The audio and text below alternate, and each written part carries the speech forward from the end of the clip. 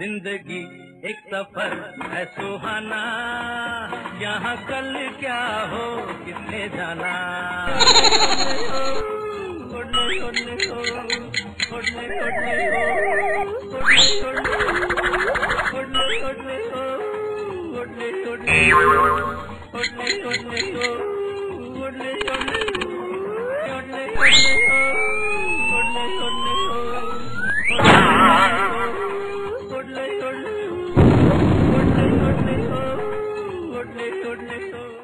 This video has been prepared to illustrate the law of conservation of linear momentum.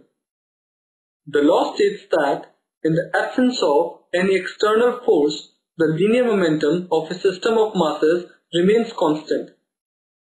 So, if a system consists of masses m1, m2 and m3 moving with velocities v1, v2 and v3, then the linear momentum of the system is given by P is equal to m1 v1 plus m2 v2 plus m3 v3 and so on.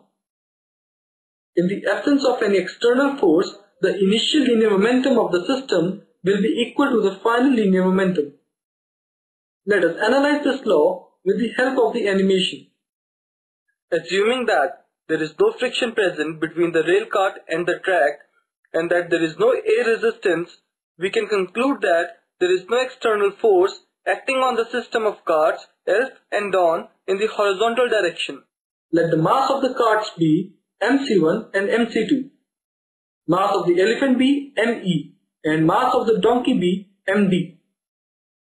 If the initial velocity of the system is v, then initial linear momentum of the system is equal to mc1 v plus mc2 v plus mev plus mdv.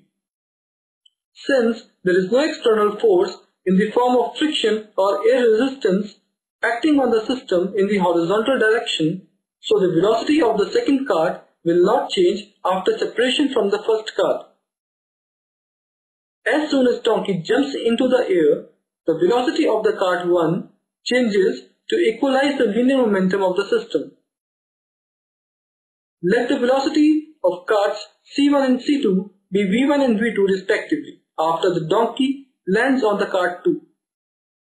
Since no external force acts on the system of carts L and on during the jump, so initial momentum is equal to final momentum of the system, which implies that mc1v plus mc2v plus mev plus mdv is equal to mc1v1 plus mc2v2 plus mev1 plus mev2.